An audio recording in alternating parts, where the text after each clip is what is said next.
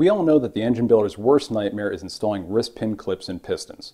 The old-fashioned way using long-nose pliers is difficult, it takes a lot of time, and can damage both the clip and the piston. There really is a better way. The C-clipper from Buck's Tool does the job in seconds aside without overstressing the clip and without damaging the piston. Here's how you do it. Set the C-clip on the installer nose like this. Insert the sleeve into the wrist pin bore, then push the installer home. That's it. Just one push and you're done. Before I show you how the C-clipper works, I need to mention that the sleeve, the installer, and the V-block are specific for a given size of wrist pin. This one is 18mm, but it's only one of the many available. The other thing to bear in mind is the piston style. Plain, mostly 2-stroke like this one, and undercut, mostly 4 strokes like this. C-clippers for these two types of pistons work on the same principle, but the setup is a little bit different. We'll start with the 2-stroke piston. The first thing you need to do is set the depth of the C-clipper sleeve so its nose is just short of the C-clip groove in the piston. We do this by rotating the C-clipper sleeve in the white V-block, which sits against the side of the piston.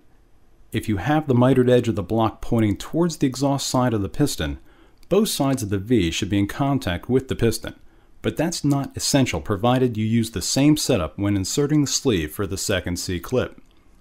Now take a look at the C-clipper installer. What's important here is the way the C-clip sits on the installer nose.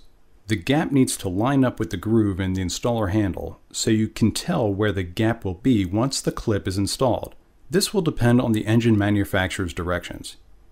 It won't always be with the gap facing the top of the piston. Now here's the big secret.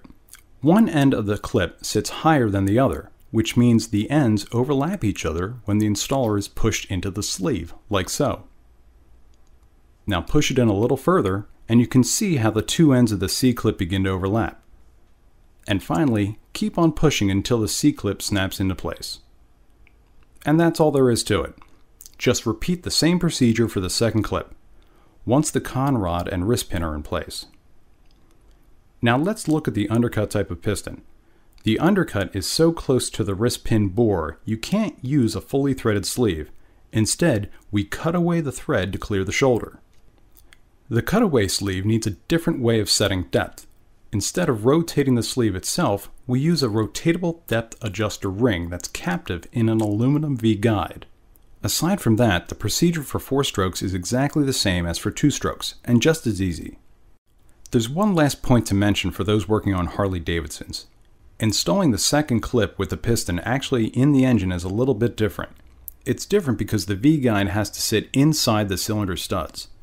This means if you slide the C-clipper down to line it up with the wrist pin, the nose of the sleeve would collide with the piston's top surface. So you need to back it out temporarily, then reset its depth when it's below the piston.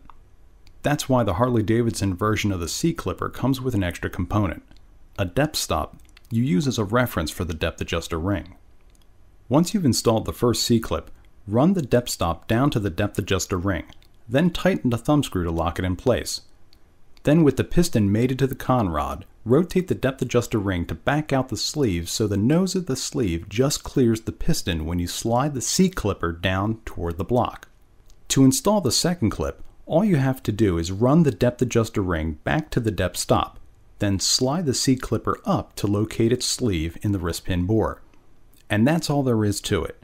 2 or 3 minutes for what used to be a very challenging chore. There's a C-clipper kit for most performance engines, including off-road bikes, street bikes, ATVs, snowmobiles, personal watercraft, marine outboards, sport compact racers, you name it. Just visit our website for the list of available kits. Once you've used a C-clipper, you won't want to do another rebuild without one.